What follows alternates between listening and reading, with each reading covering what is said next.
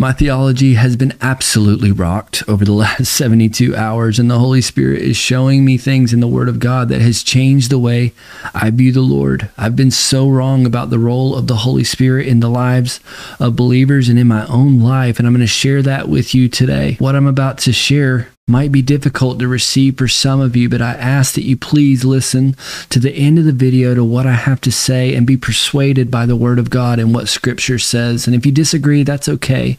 Go to the Word, search for yourself, and then let's have a conversation about it.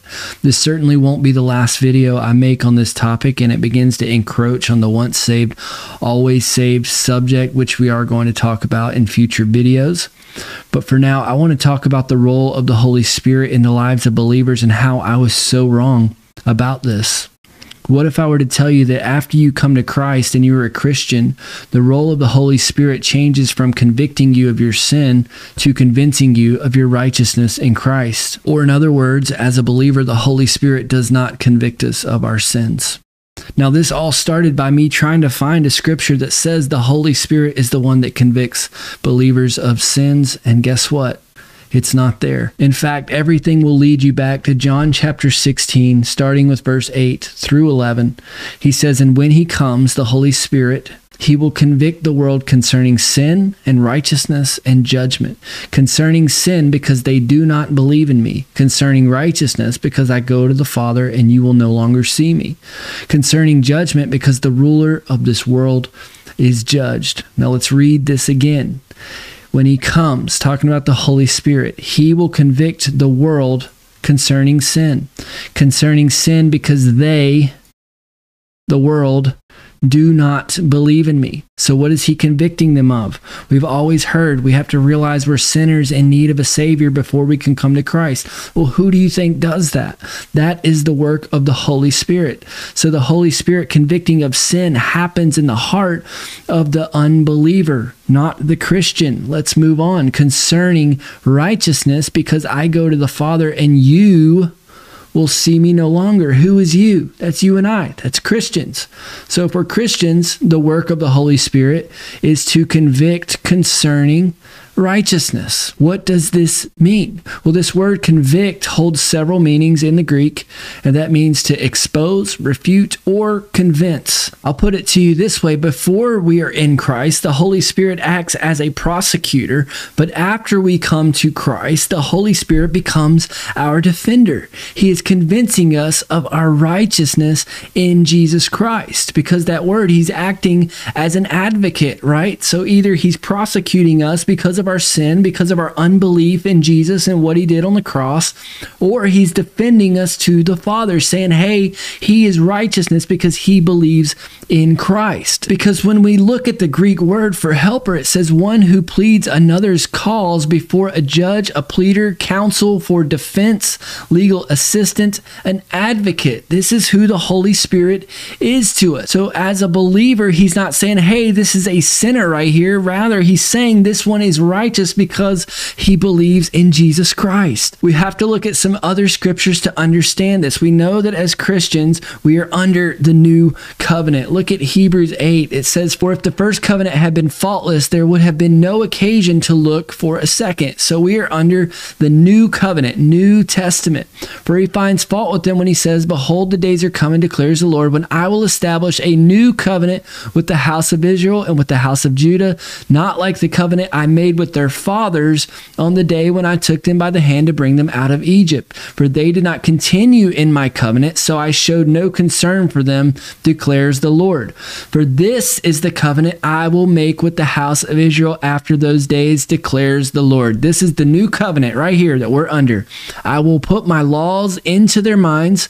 I will write them on their hearts. I will be their God, and they will be my people." And skipping down to 12, he says, "For I will be merciful towards their iniquities, and I will remember their sins no more." In speaking of a new covenant, he makes the first one obsolete, and what is becoming obsolete and growing old is ready to vanish away. So now we're under this new covenant. Look at Hebrews starting in verse 15. He says, "And the Holy Spirit also bears witness to us." What is he saying? This is the covenant I will make with them after those days, declares the Lord. "I will put my laws on their hearts. I'll write them on their minds. And then he adds, I will remember their sins and their lawless deeds no more. So the Lord says, I have forgiven their sins. If you are in Christ, that's what the perfect sacrifice of Jesus was for. We're believing in that for our righteousness. So what is the job of the Holy Spirit now? Is to convince you that what Jesus did on the cross is enough. That's what he's doing. He's showing us our righteousness is in Christ. He's reminding us of the law written on our heart. It sounds like semantics, but it's not. Instead of saying, hey, you were speeding going 15 miles an hour over the speed limit, he says, hey, I want to remind you the speed limit is 45. Do you see the difference in what the Holy Spirit does? This is the only way Paul could write this. There is now, therefore, no condemnation for those who are in Christ. In Romans chapter 5, he talks about how the law brings judgment and condemnation. So when we feel that guilt and shame and that condemnation and that we're falling short constantly, it's because we're trying to keep the law in our own works. If you're feeling condemnation, feeling all of those things, that is not the work of the Holy Spirit. In fact, Satan is the one who is the accuser of the brother. Revelation chapter 12 says that he accuses us day and night, but the Holy Spirit is your defender. He's convincing God of your righteousness because of what Jesus did on the cross. Do you see how this works? He's not telling you all the things you did wrong. He's not pointing every little thing you did wrong. That's what the law does, but we're no longer under the law. We're under grace. And then we do good works because we are saved, not to be saved. Again, we'll get into that in a future video. So instead of telling you and showing you everything that's wrong with you, the Holy Spirit shows you what is perfect, which is the law of God. He holds up that perfect standard. And when you're in the presence of perfection of Jesus, then we see areas we need to improve in, and we move towards the righteousness and holiness of Christ. That's called sanctification. Rather than telling you everything you're not, the Holy Spirit tells you and reminds you who you are in Christ. Is this not amazing news? Rather than pointing to sin, he points to Jesus, which illuminates the nature of all things in our hearts. Y'all, when I first heard this, I was offended. I was upset. I said, God, this can't be. And I'm frantically searching scripture saying there's got to be something that says the Holy Spirit convicts us of our sin. And I just heard the Spirit of the Lord so clearly said, this is my grace. This is my love.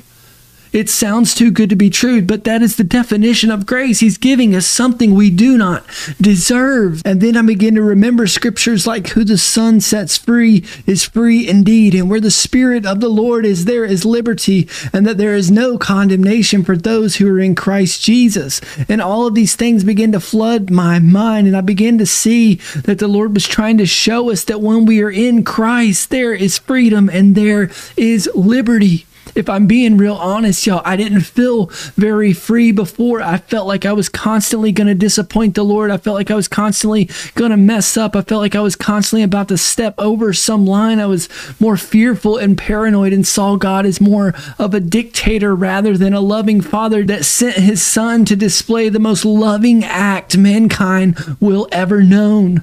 I saw him as this dictator that was always upset with me and I couldn't possibly keep his law right, but he was just basically tolerating me, and the love and grace of God just began to flow and wash over me, and I just began to weep because I saw that the Holy Spirit all of this time was never trying to tell me how bad I was to persuade me unto righteousness and holiness, but rather he was trying to convince me that it is because of Jesus that I am righteous.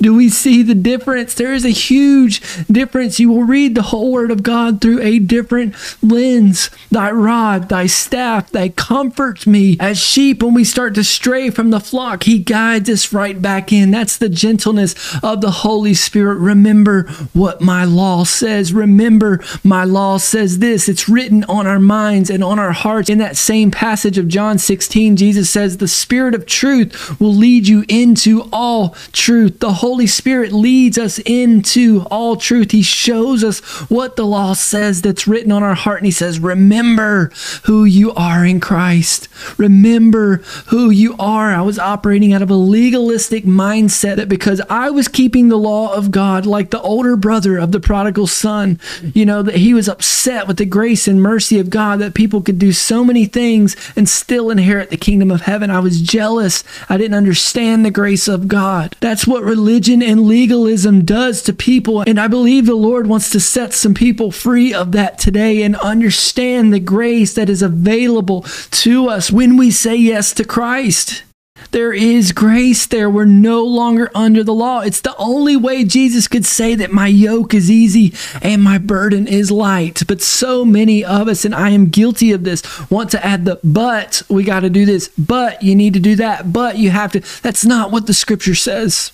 Do works matter? Yes, but not to be saved, but because we are saved. The judgment seat of Christ versus the great white throne. We're going to do a video on it. It makes all the difference in the world. You will read the Bible in a whole new way and understand the Lord and the Holy Spirit and what Jesus did on the cross and what Jesus said in a whole new light. You'll understand the writings of Paul, the law versus grace, in a whole new light. You'll see your brother and sister in a whole new light, and the love of God and the grace of God will overwhelm you. And now the lens that you see through is not that of judgment and condemnation, but it's that of grace and love for your brother and sister. And it's only abiding in this place in Christ that we can love one another. But it starts with how we view God. It starts with how we view the Holy Spirit.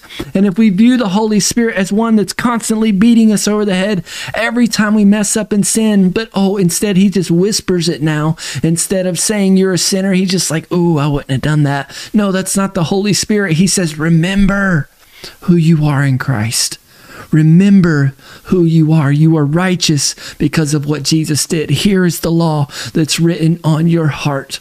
The law says this, and then we come back into agreement with the law of God. That is why the Bible says bear fruit in keeping with repentance. We're constantly repenting, saying, you know what, God, I thought my way was better, but actually your law, because the Holy Spirit is convincing me of my righteousness in you, your law is correct and your law is right. So I'm going to come away from my way, change my mind about my way, and come back to your way. That is what keeping with repentance means. And when we do that, we're going to bear fruit in our lives. Our works are going to change. Our actions are going to change. Everything changes when we look at the cross, when we're constantly reminded of what Jesus did on the cross. Everything comes back to Jesus, and it has nothing to do with our goodness. None is righteous, no, not one. Oh, my Lord, y'all, the revelation this has brought to me has brought so much freedom and joy in my house. I've shared this with several trusted leaders and counsel that I know, and we've been poring over the scriptures and rejoicing in what God is saying through this passage and the role that the Holy Spirit takes. And our eyes have been opened to the goodness and the love and the grace of God. And that is the lens He wants His people to see through. I hope and I pray that you will take it to the Word. I pray that you will take it to prayer and ask the Holy Spirit, teach me your ways. Teach me what you're like. Teach me who you are. Illuminate Scripture in my heart and in my life. And my friend, I promise you, He will be faithful to do it. I know this is a lot to chew on. My mind has been going crazy over the last 72 hours. So we're going to be making more videos to break all of this down and how it applies to us today as believers and how we can walk this out and become disciples of Jesus Christ. I seriously hope this blessed you today and that you'll pray on this, that you'll read on this. Don't take my word for it. Go back to the Word of God.